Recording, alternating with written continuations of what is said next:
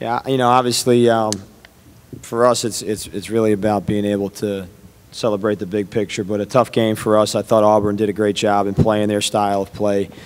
You give 32 points on turnovers, it's going to hurt you in a game. And I thought the first quarter they really affected us to open the game. Other than that, I thought we held our own and actually played fairly even. I think we leaving in great shape. We both ended our careers in a great way, and for the underclassmen, just to follow our footsteps. I believe we've had a tremendous career here.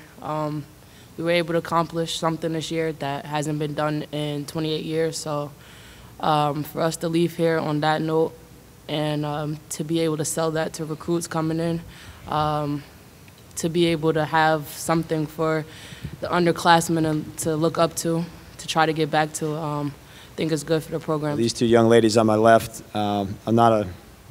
usually I'm not as emotional a guy in the locker room, or in front of them.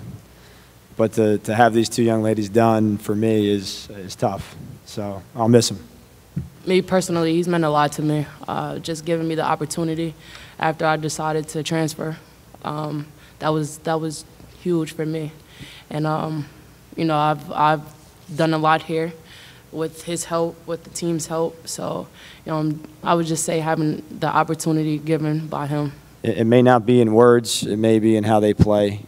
And the toughness that they bring, the confidence they give to others. And now it's their turn to have to step into the light and be able to take on the things that Aaliyah and Denasia have done for us over the last few seasons.